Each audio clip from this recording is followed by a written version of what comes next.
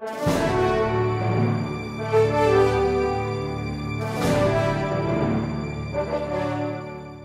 guys with us from Black Site. Let's start off with Tom. Tell everyone who you are and your involvement in the film. I am Tom Paton, the writer-director of Black Site, so pretty involved, I would say. I would say so. I also edited it, and little known fact, I did all 166 VFX shots on my own, so that was a long winter. So. That's quite some achievement. I'm Samantha Schnitzler, and I play Renry. Hi, I'm Alvin Adams. I was the executive producer and paid for the film, and also had a bit cameo with 2 words. How to? Tom, well, let's start off by looking at cast and crew. You seem to have like a little band of merry men and women who you work with continuously. Talk to us about why it's good to work with people on your... Yeah, well, I mean, this is my 3rd feature film. I actually wrapped my 5th one on April 1st this year, so it's been a really full-on... I mean, I've made them all since 2015, so, you know, they've been jumping budgets. You know, this was actually a really, really small budget for a movie, but... you know, they've just been going up and up. But I think the important thing about having a crew that you trust and they trust you is that you can pull something like this off, you know, in 17 days or whatever it was for, you know, basically, you know, the catering budget for Tom Cruise was basically the whole budget for the film, you know. So, you know, when you've got a bunch of people around you that, you know, really believe in what you're doing and, you know, you really trust them, then, you know, I think you get results. And the reality of filmmaking is it's not a one-man job. You know, the sad thing is that, yes, the director gets all the credit or the blame at the back end, depending on whether people like it or hate it, but, you know, it actually takes a small army of people to put this stuff together. You know, I couldn't show up to set on my own and be like, right, movie, go. It just doesn't work like that, you know. So I think it's really good to surround yourself with people that are experts at what they do, or at least have the desire to become an expert at what they do, because that means they'll work hard to get it done. So, yeah, I think it's really important to surround yourself with people you trust, and, you know, they don't all move on to the film. I mean, the film we just finished was like a 3 mil budget, so it's hard sometimes to make the sale where you're like, okay, I want to bring these people, but, you know, I'm sort of fiercely loyal, and there are people on the team that, you know, it's just a make or break. If you want to hire me, they've got to come. So I think it's super important to get this kind of thing done. I notice you become more, and as you're progressing through your career, but you become more and more secretive about what you're up to. Why is that so important? Yeah, I think when you're you're making the lower end stuff, you know, there's no such thing as an NDA, and you don't have Stephen Moyer in the lead and stuff, you know, like we just did, and it, you know, the more people know about what you're doing, the better. But, you know, as you start to go up, like I just found out, you suddenly get slapped with all these NDAs, and, you know, you can't speak about this and you can't talk about that, and it becomes this weird thing where I found it easier to just stay off my internet, because I just want to post, oh, here's a bit from what I'm doing, and keep people updated. It's kind of a shame, really. I sort of miss this, where we were so interactive with, you know, people that had followed me through Pandorica and Redwood to this one. You know, we were very interactive with them. It's been a shame not being able to do that really on the last couple, but, you know, it's the way it goes, and I feel like, well, at least I've got this skill set now. You know, I can make films for this level of money, you know, and I don't think I'll ever stop. I think it'll be one of these things where I just sporadically go, right, let's make a film for a low budget again, just because we can and we're in control of it, you know. You've got this amazing, well, obviously with the help of George. So the cinematographer for the film. Just highlight that, George. Give a wave, George. I don't just slag you off on the internet. And I said this last year, and I don't think Mike quite got what I was getting at, and that is that none of your films look like British films. They have a kind of American, sometimes, you know, European feel about them. You can almost, does anyone else get what I mean? You can almost watch an English film and know instantly it's an English film. This has, particularly this, Redwood, again, just looked fantastic.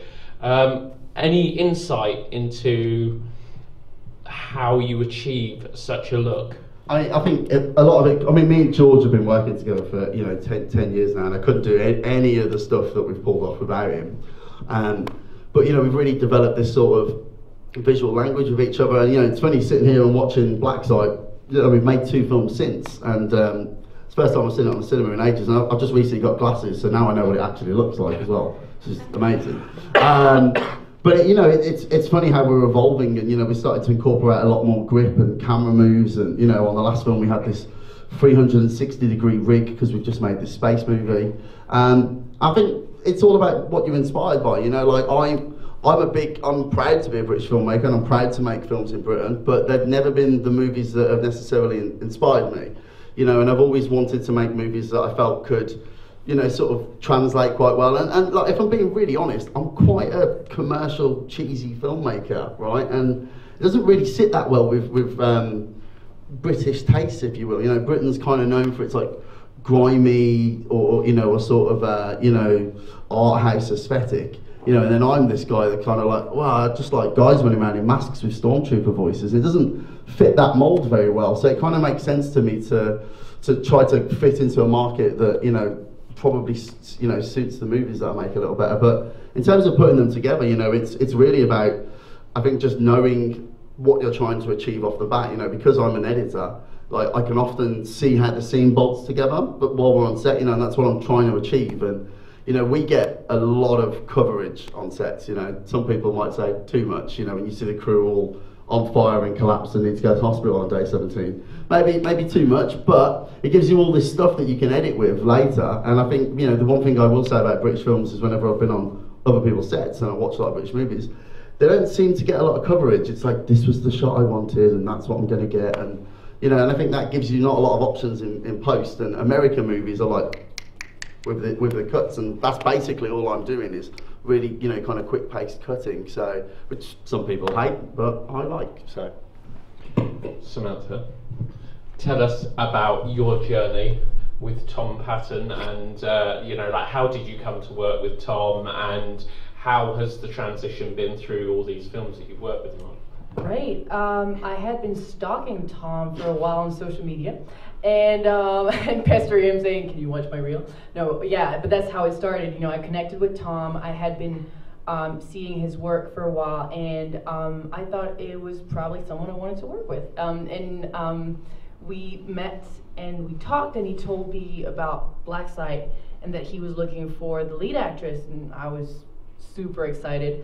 And I auditioned. It was like almost a 2-month process, I think, from the first audition to getting the phone call from Tom that said, "Hey, you got the job." So I was super happy. I had read the first 45 pages of the script and I was hooked.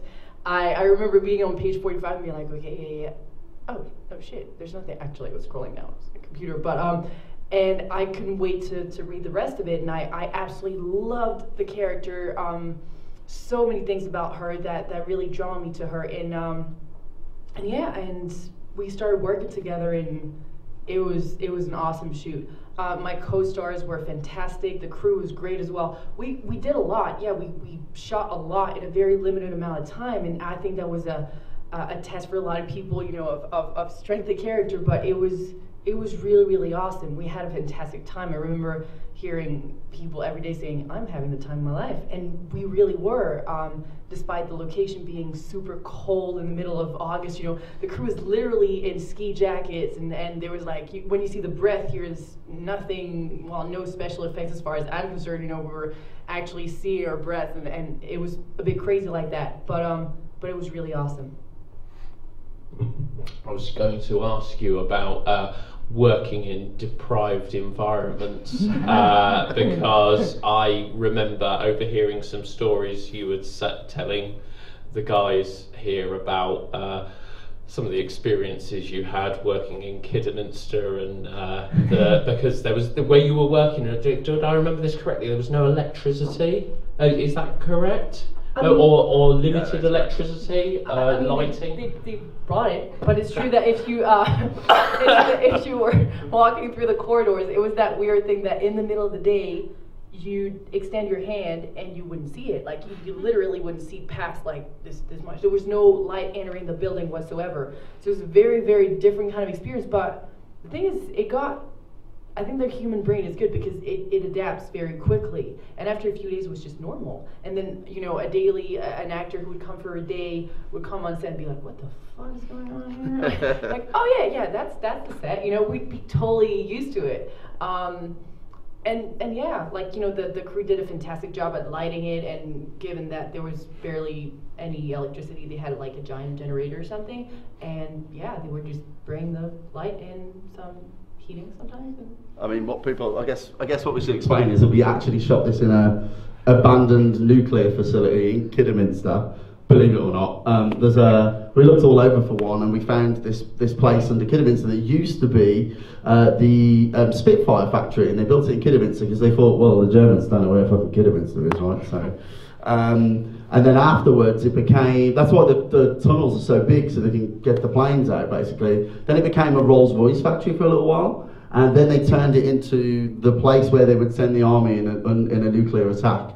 And then it's been completely disused since the 90s, and we found it and was just like, well, ta-da, no art department needed. So that's basically how that happened. But it was middle of summer, red hot outside, but because that thing is like 50 meters underground or whatever, it's permanently 6 degrees Celsius in there, like permanently. Like it never goes up or down, that's it.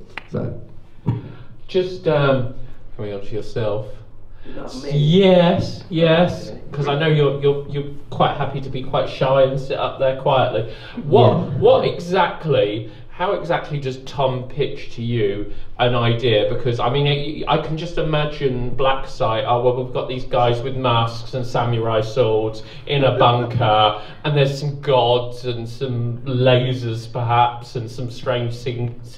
I mean, how exactly does he pitch an idea to you? All right, to be honest with you, I'm the one who went to him. So long story short, I've always wanted to make film and learn to make film. But since my job, I used to work with Tom for years doing photos and videos when he used to do the festival stuff. And I always wanted to make film, but I got out of that industry when I got a day job, so to speak. Yeah, I wanted to learn, and I saw what Tom was doing, and I thought, well, I've got the money, I might as well go to someone who I trust and know. And it took a long time for me to get him to agree to make a film with me. I said, well, I'm going to make one anyway, so it's either with you or without you. And he's like, all right, okay, cool. And then, yeah, he came to me with a slate of 5 ideas, and he said, well, I think this is the one. And I said, brilliant, yeah, okay, cool, I trust you. Fun fact for you, I didn't read the script. So yeah, I had full trust in Tom. I believe if you're ever going to pay someone to do something, don't micromanage. So all I need to know was how to make a film, not what the film was about. And one of my big theories is if a book's good enough, it'll be made into a film. So I was just so lucky enough to be making that film. So yeah. Back to you, Tom. Now, you're quite modest, and I'm not quite sure how you're going to answer this. How do you feel about these continual comparisons between yourself and John Carpenter? I mean, it's ridiculous because he's the master, right? Like, and I'm just finding my feet, you know. And I think it's funny because I made Pandorica, the first film. You know, we just shot this film in the woods in Billerica, you know, and it did crazy well. I think it kind of surprised everybody how well it did, and you know, and I wasn't really trying to emulate anything at that point, and you know, and then when we did Redwood, the same stuff started happening. People were like, oh, he's like trying to be like John Carpenter, or trying to be like Neil Marshall.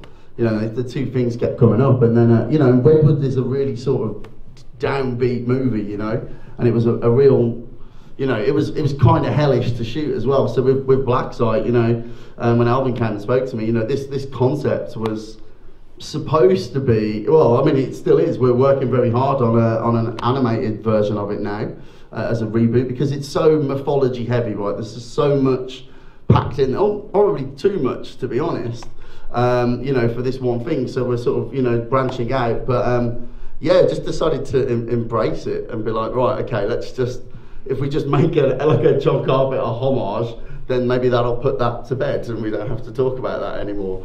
You know, and it's funny because I think on Stairs and G-Lock, which are the two films I've just wrapped, you know, you saw the trailer for Stairs there and G-Lock, it was like, I almost feel like doing Black Site let me almost put a lid on that and, you know, try something different. And I think Stairs and G-Lock, although you can still tell I made them, I think, you know, hopefully we're, you know, between myself and Georgia coming up with okay, that's one of their films, they made that. But yeah, it's evolving and trying to become, you know, more of a, I'd love a day where people don't say the Carpenter thing. I mean, this one you're supposed to, very clearly, there's no way around it, that's what we wanted to do. But, you know, we'll see what happens. But no, I mean, the guy's a god, right? Like, you know, it's a ridiculous comment if people say it, I think, so. The only reason I asked the question is I put a post up on Facebook about showing Black Site, and the first three things that came up was, oh, this is supposed to be like a John Carpenter film. Like 3 different people, completely isolated. Well, I mean, it's packed full of John. Yeah. I mean, the font at the beginning, yeah. the whole beginning thing is, you know, Escape from New York, just, you know, retooled for what we're doing, and some colour changes so I don't get sued. You know, but I think what I was trying to do with this was go, okay, well, let's take all the John Carpenter trappings, but then rather than, you know, make an Escape from New York or whatever, we'll do a completely unique story, you know, and try and fit that in. And I don't know, I think we got away with it. I think as Escape from Kidderminster, you did. Yeah. Do you know what? If there was ever going to be an English version of that film, it would be Escape from Kidderminster. We were there for 3 weeks, and I'm not joking, the best thing to do in Kidderminster is the Carpet Museum. That's a real thing. Someone woke up one day and said, I'm going to open a carpet museum, and they put it in Kidderminster. Oh, if only Natalie was in here, she'd be all over that. So my next question, and it would be stupid of me not to ask this question, tell us about Stairs. So Stairs is the movie that we shot last summer, and you know, basically the movie is about 8 mercenaries who are, you know, they're private hire soldiers basically. They get sent to a civil conflict they're not supposed to be in, and their mission is to collect all this intel at a base camp and kill anybody that's there. And they go and they find a civilian prisoner, and they sort of argue amongst themselves about whether they should kill the prisoner or not, but you know, the orders are orders, and so they shoot this woman in the head. And when they get back to HQ in the UK, the lifts are broken, and so they get on the stairs, and there's no doors, there's no windows, and the stairs just go up forever. And if they go down, they're killed. So they're forced to just keep climbing and climbing and climbing, and then eventually they do find a door, but the door leads to 10 minutes before they committed the crime. So it becomes a sort of a them versus their younger selves situation. But it's super weird film, very, very different from Black Site. I mean, it's really, really, really dark, you know, and intentionally a bit ambiguous. So we tried something different with it, and you know, it's very stylistic. Maybe people will love it, maybe they won't. But I mean, we got a lot of help from Spencer here, because one of our locations fell through at the last second, the stairs. And so Spencer let us shoot in the stairs right behind this cinema. So the whole movie actually is shot back here. Billy here was our clapper guy for a while. So we were very involved with, you know, Mercury Shopping Centre, and those guys really, really helped us out and bent over backwards to make that happen. So I'll definitely be bringing that here as soon as we're ready.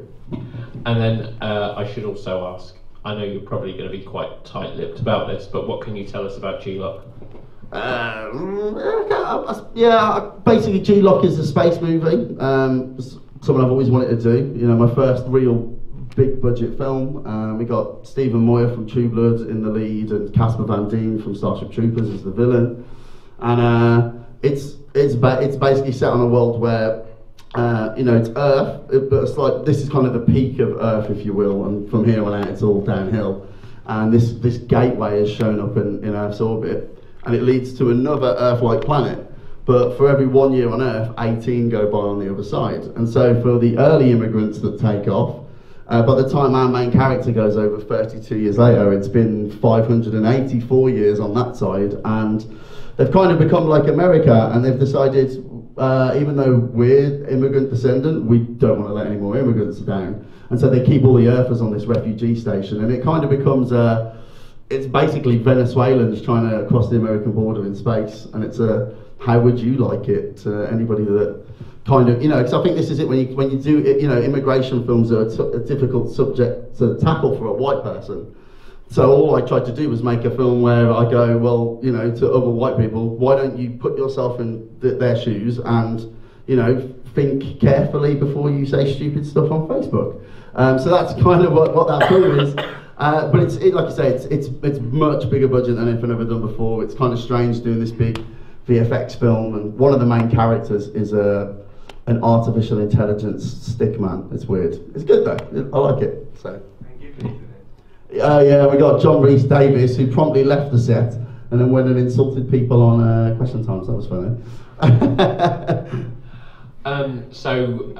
Black Site is pretty much finished with the festival circuit now. Yeah, you're the last one. And so what is happening with it now? It came out on wide release in America in April and has done really, really well over there. So, whew, good. That was good news. And then it comes out here on, I think September the 2nd is the date I've just been given. So, but we'll call it TBC. But it's around then for the UK release, and we'll do small theatrical run, but it'll primarily target home DVD, Blu-ray, VOD, and then maybe off to the horror channel or something like that. Who knows?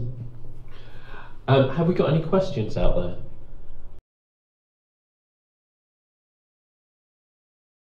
I think the high point for me was actually getting it all done on schedule. Because there was moments there where it didn't look like it was going to happen, and it was getting super, super tight in terms of crunch phase. And there was one day where we were supposed to have tons and tons and tons of extras show up, and they didn't. And so I quickly had to come up with this idea. I'd watched the video on the making of John Wick, and they do a thing called bearding in John Wick, where they've actually only got like 10 stuntmen.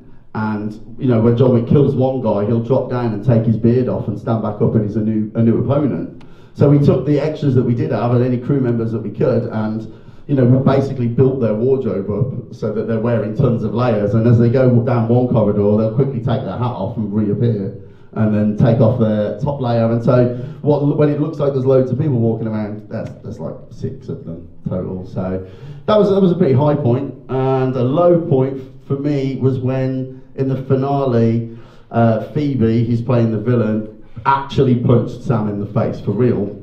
And I thought filming was done then, but you took it like a champ, right? So just carried on.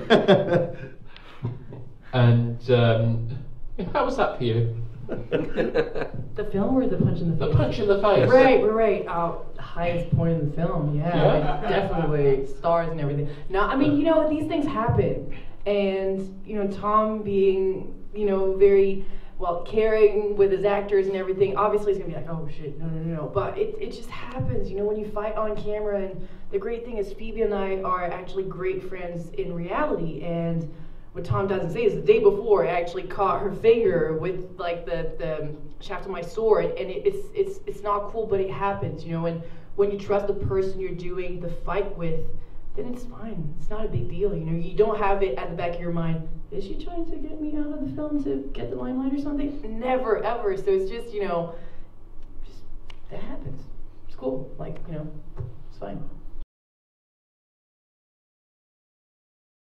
We just covered that one. Come on, Joel.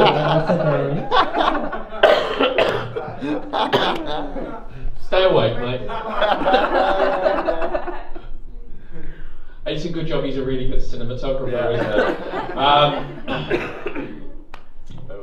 I did have another question. Completely thrown me now. Have you got like a time? We have to get a certain amount of time on the video. Is that what it is? No. We can cut this off at any point in time. Thank you very much.